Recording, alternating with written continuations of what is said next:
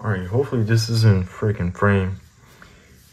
Anyways, so this is the basic overview of the upcoming project, which is theoretically going to be a flexible 3+ plate.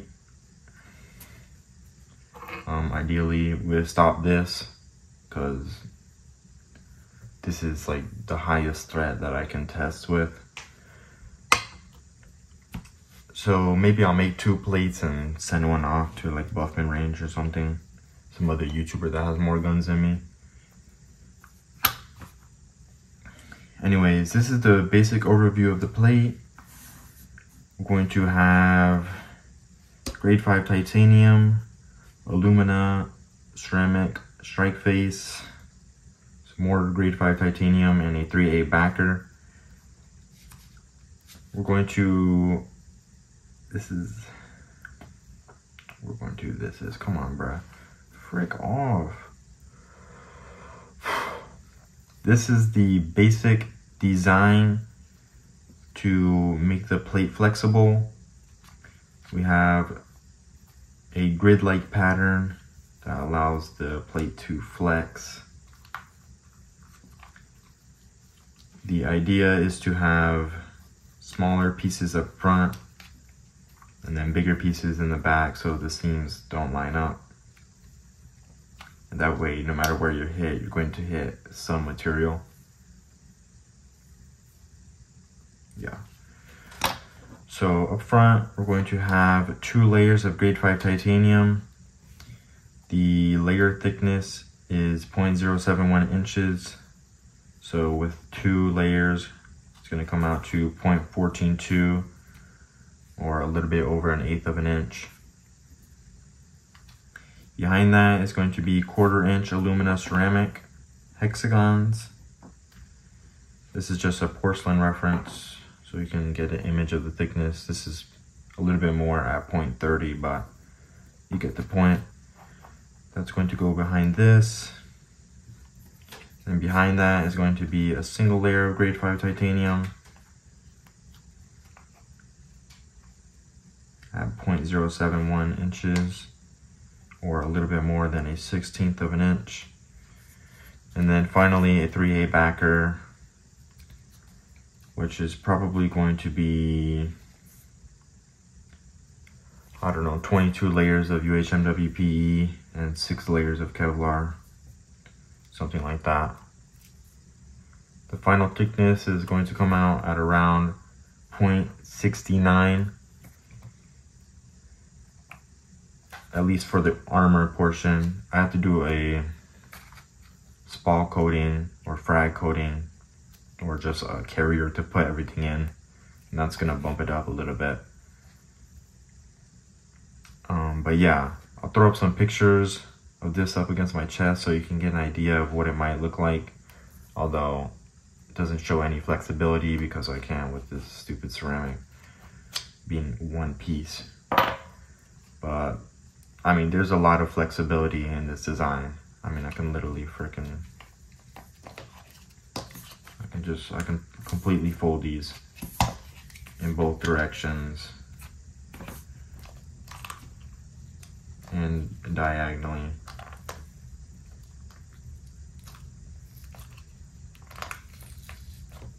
So you get the point, pretty flexible.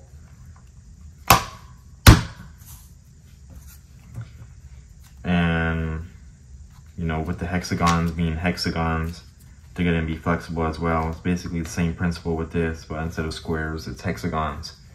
And then the 3/8 backer is just, you know, UHMWPE fabric. It's flexible, it's already flexible. So ideally, theoretically, this design should be pretty flexible. I'm not sure on weight, but I think a 10x12 should come out at around 6 pounds, maybe a little bit more. I think the titanium is the heaviest part, honestly. I don't even know.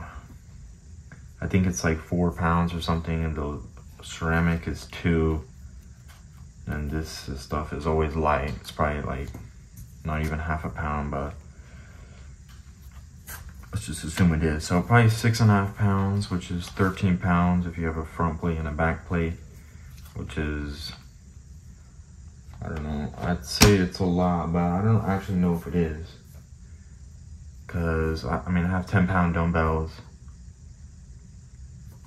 that I've held up to my chest, and honestly it doesn't seem like it'd be that bad, but maybe if we're wearing this for a long period of time, it might be.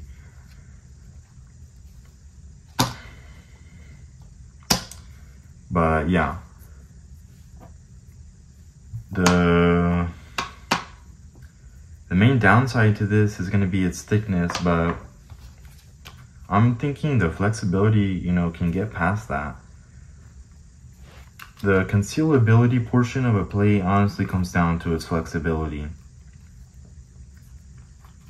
The more flexible it is, you know, the less the thickness really matters, because what it really comes down to is just it being an awkward, you know, sight to see, and it being noticeable. Like if I'm wearing a freaking rectangle, a flat rectangle under my shirt, you know, people are gonna see that, obviously, because it just doesn't make sense. That's not the anatomy of a chest. So if you can get it to flex, you know, match the anatomy of a chest, it's gonna be 100% less noticeable. I don't know about 100%, but it's definitely gonna be less noticeable. So yeah, the thickness doesn't even really matter that much, honestly, in my opinion. I guess we'll see once we put it together, but I'm thinking it's not gonna matter that much, especially if you wear like a loose shirt, like even just like a flannel over it. You probably won't see it that much. And then if you wear something else on top of that, like a thin jacket or something, no one's gonna know nothing. So really, thickness isn't even the downside to this. The really only downside is just seeing what threads it can stop. I'm hoping that it is 3+, but I'm honestly not sure if this ceramic is thick enough. 1/4 inch. I mean, a lot of the armor teardowns I've seen, usually they go for that 0.30 to 0.40 mark, but I'm hoping the titanium can make up for that, even though the titanium is nowhere near as hard. But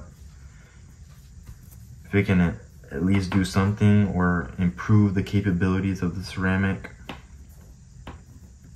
then, you know, it might be able to be 3+.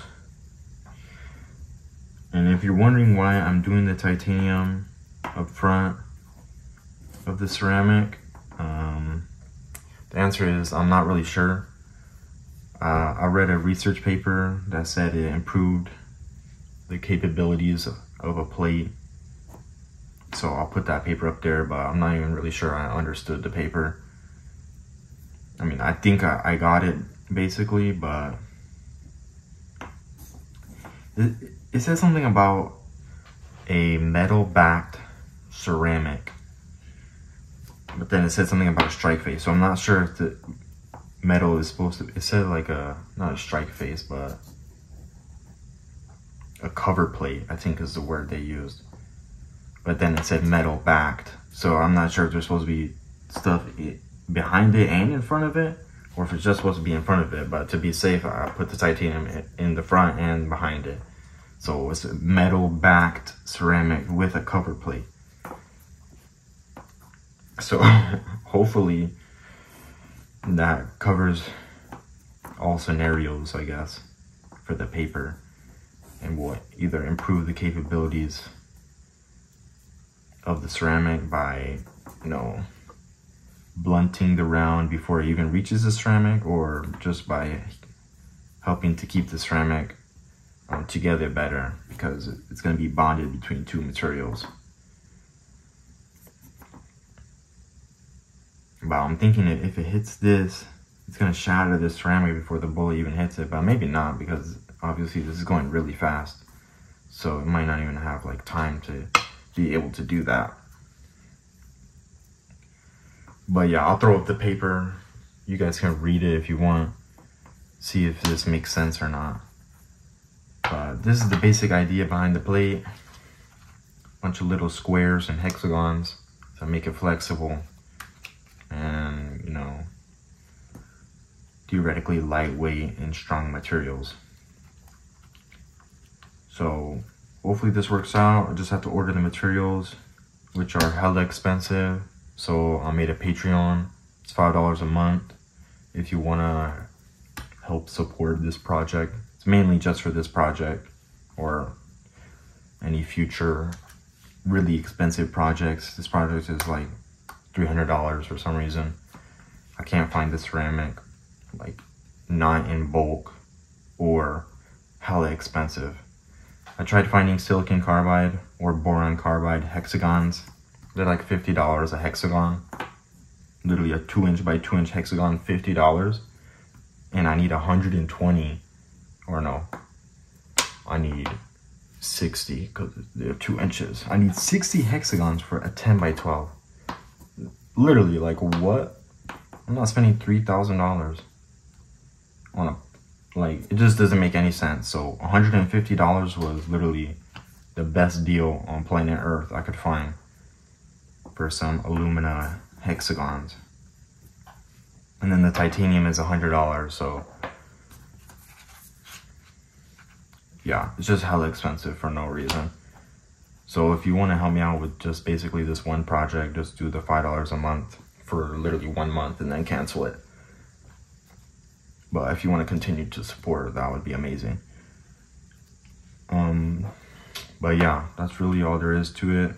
The next project, just have to order the materials and then put it together.